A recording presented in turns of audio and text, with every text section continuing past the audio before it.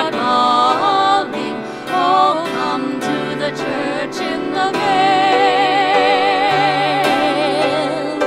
Oh, come, come, come, come, come to the church in the Wildwood. Oh, come to the church in the vale. No spot is so dear to my childhood as the little brown church in the vale.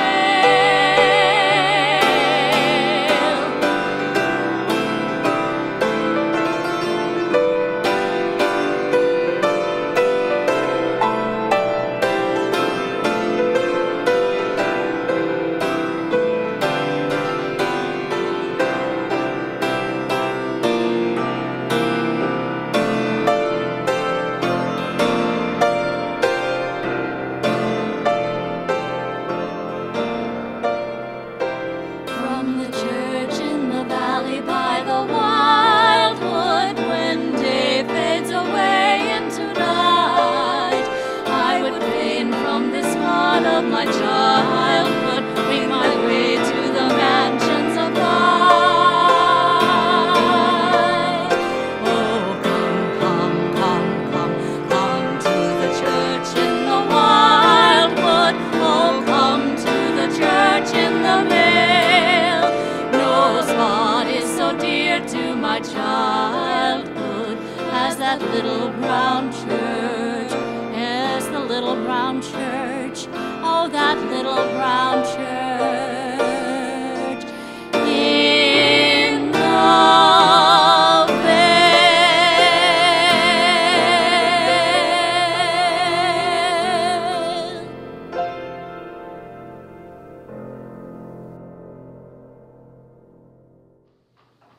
Good morning. Welcome to Shiloh. It's good to come to you from the house of the Lord this morning. Let us start off this morning right by going to the good word of prayer. Dear Heavenly Father, dear God, we thank you for this day. We thank you that we could come here to this house and be able to spread your word and to share this time with you and all your children, wherever they may be. We pray for healing upon our land from this pandemic. We pray for healing from this social unrest. We pray for your will to be done with this upcoming election. We pray that we turn to the words of your good book, the words of love, the words of forgiveness, the words of justice, the words of a God, our Father, who loves us no matter what. We thank you for these words of life that were brought to us by your Son, Jesus Christ.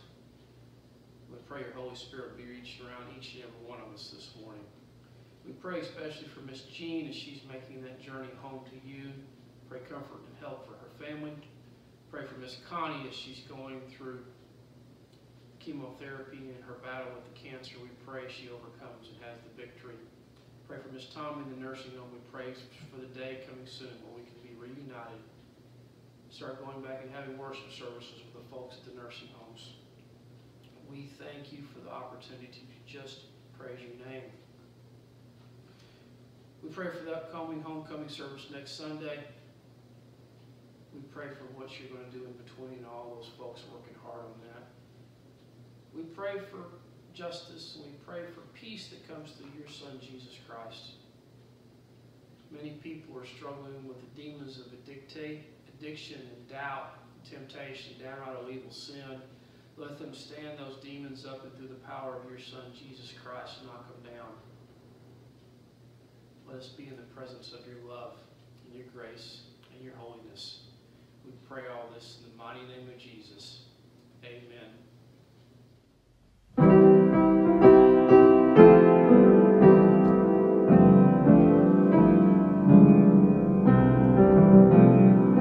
Work for the night is coming. Work through the morning hours. Work while the dew is sparkling.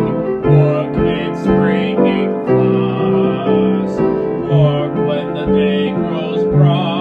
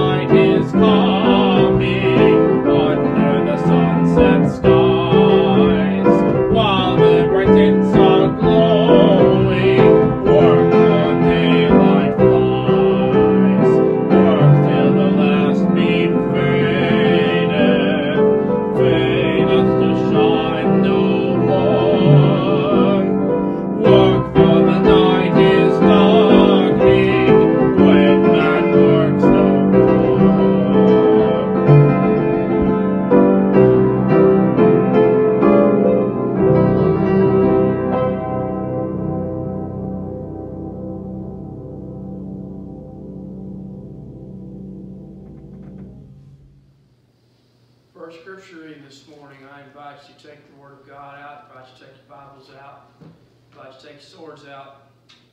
The sword of the Spirit is the very Word of God. We're going to go to the Gospel of John, chapter 14, verses 15 through 21. John 14, 15 through 21. Listen now to the words of our Lord and Savior, Jesus Christ. If you love me, keep my commandments. And I will pray the Father, and he shall give you another comforter, that he may abide with you forever. Even the Spirit of truth, whom the world cannot receive, because it sees him not, neither does it know him. But you know him, for he dwells with you and shall be in you. I will not leave you comfortless. I will come to you. Yet a little while, the world sees me no more. But you see me, because I live, you shall live also. At that day you shall know that I am in my Father, and you in me, and I in you. He that has my commandments and keeps them,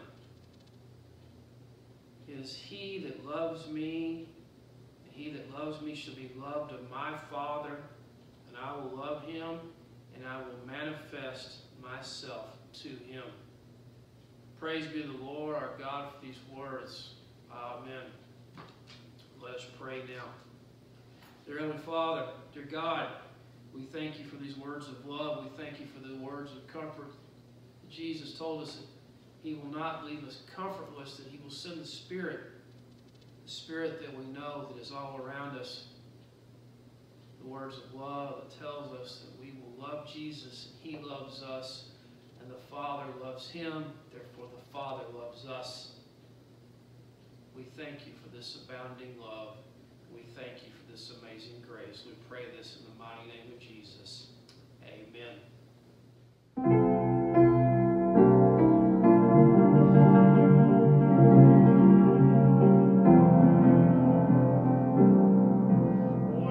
Walk with the Lord in the light of his word. What a glory he sheds on our way.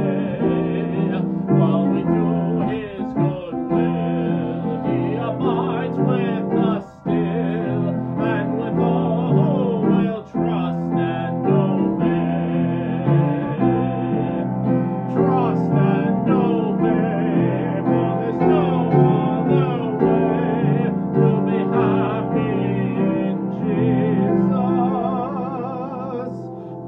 Trust and obey.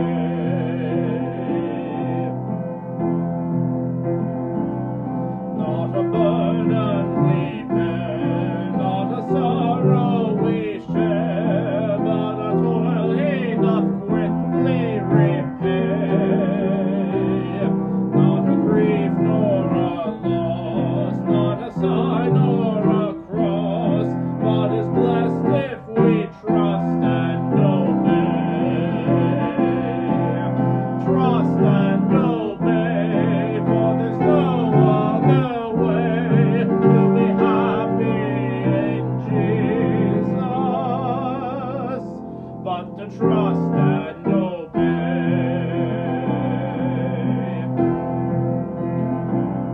Then in fellowship sweet we will sit at his feet, or we'll walk by his side in the way. What he says we will do, where he sends we will go. Never fear, only trust and obey. Trust and obey, for there's no other way to be happy in Jesus, but to trust and obey.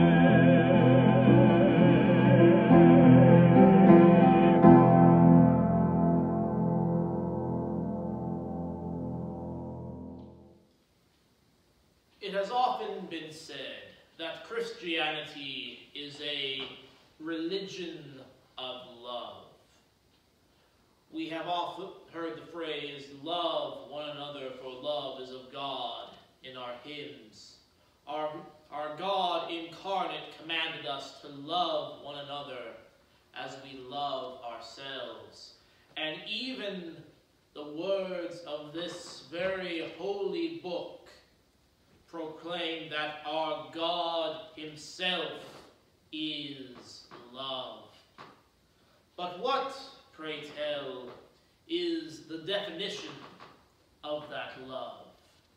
And how are we to manifest and to express that love?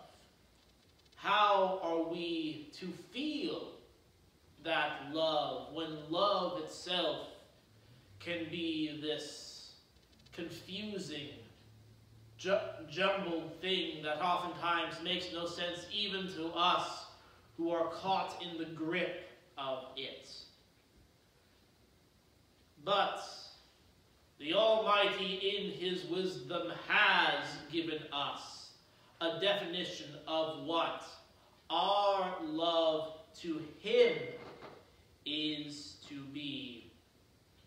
For as it is said in the Gospel of John, the 14th chapter, from the 15th unto the 21st verse, I say again, John chapter 14, verses 15 through 21.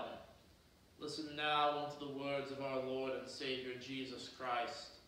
If ye love me, keep my commandments. And I will pray the Father, and he shall give you another Comforter, that he may abide with you forever. Even the Spirit of truth, whom the world cannot receive, because it seeth him not, neither knoweth him, but ye know him. For he dwelleth with you, and shall be in you. I will not leave you comfortless, I will come to you. Yet a little while, and the world seeth me no more. But ye see me. Because I live, ye shall live also. At that day ye shall know that I am in my Father, and ye in me, and I in you. He that hath my commandments, and keepeth them, is he that loveth me. And he that loveth me shall be loved of my Father, and I will love him, and will manifest myself to him.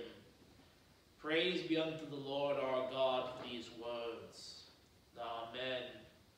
That is the biblical definition of how our love for God is to be expressed.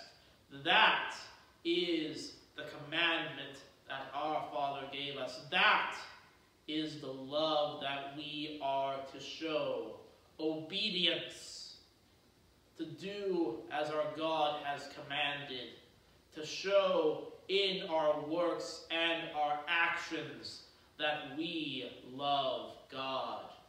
Not simply in empty declarations of faith, not simply in an outpouring of our heart's affection for God, but instead by doing the work and the commandments of God here on this earth and in our lives. For what is love without obedience? What is love without doing what our lover likes, what our lover wants, and what the one whom we love desires? How can we say that we love someone even on this human, mortal level without acting in a way that is pleasing to them? How can we claim to love anything without acting in ways that are good for them or for it?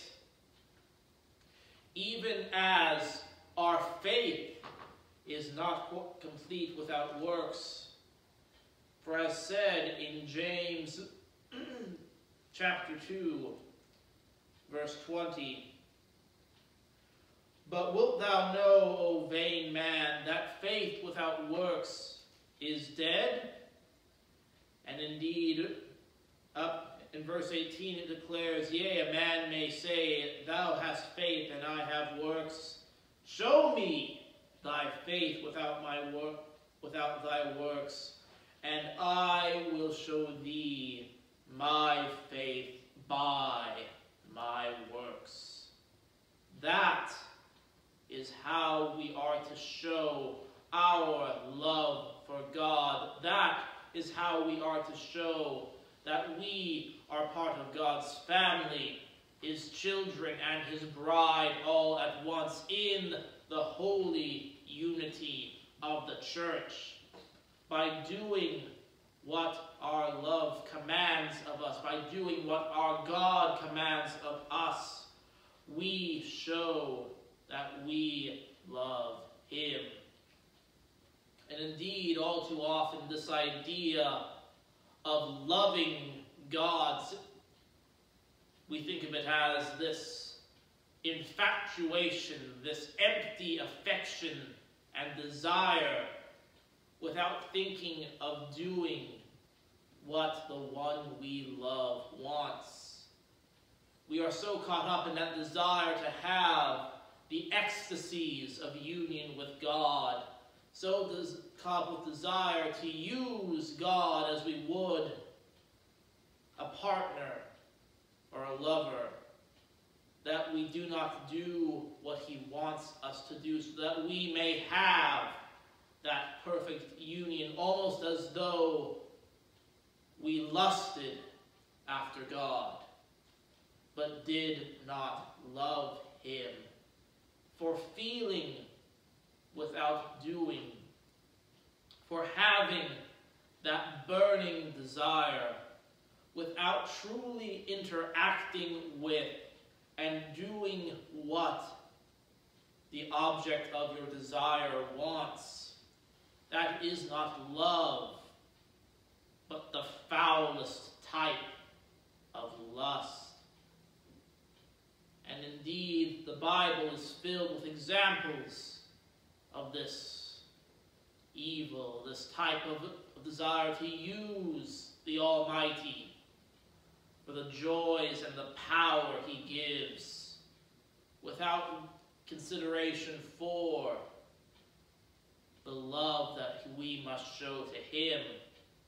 And indeed, one quite obvious example lies in the tale of Solomon, a man possessed of lust in many forms, as is told in the book of 1 Kings, chapter 11, verses 1 through 9.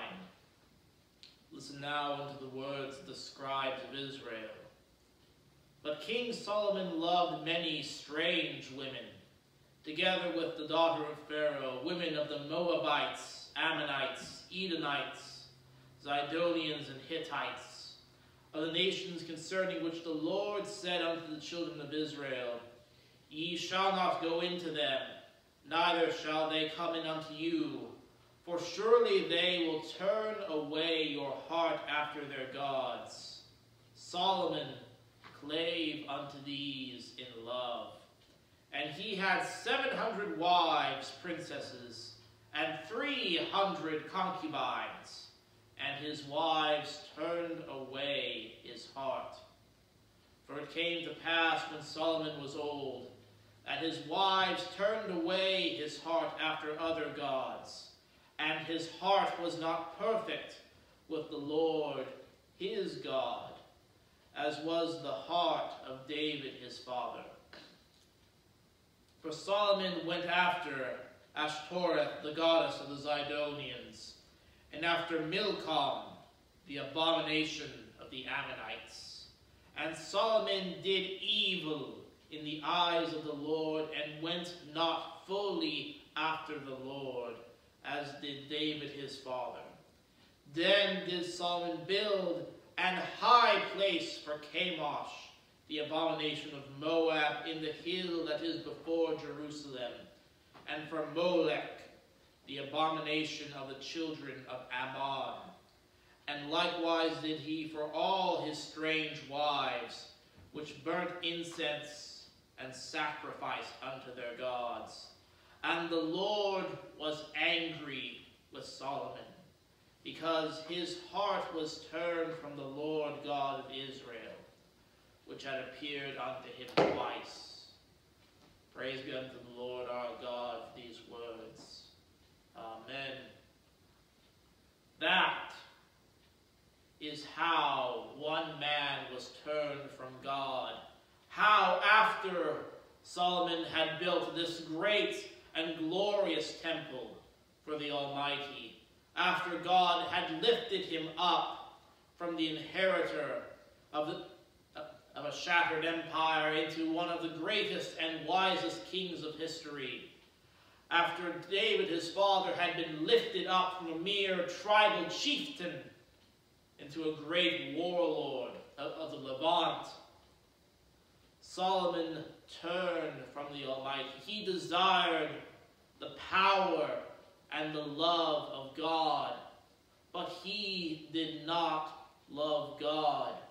Instead, to put things simply, he treated the God of his people, the God of his fathers, as he would one of his lesser wives, building a house for them and then keeping them within that home, shuttling them away to be interacted with when needed or desired, lusting after that power, that joy, but not doing what was needed to properly interact with the affection and the object of that love. And indeed, that is the trap that all of us must avoid falling into. To not simply have the Almighty as this distant object of affection that can never be approached, but instead to have him as our lover, our friend, our companion, the one whom we go to and interact with and do his commandments, do the things that our God enjoys, that we may love him, and that he, in our love for him, shall come and dwell with us. And indeed, we must give our all for our love, give all for our God, even as Christ in his sacrifice gave all for us. To do as Christ commands in Luke 10:27. I say again, Luke chapter 10 and verse 27. Thou shalt love the Lord thy God with all thy heart, and with all thy soul, and with all thy strength, and with all thy mind, and thy neighbor as thyself. That is the love we must have for God, to love in action, so that every ounce of our strength, of our mind, of our souls is bent towards the fulfillment and the doing of his will here on this earth. To love in action, not simply an empty infatuation. To love and to interact with this great and glorious divinity. That is what love is for us towards God. And that is what we must do. And indeed, we must accept the love that God has for us, and accept our responsibility, our duty, our obligation to love him back.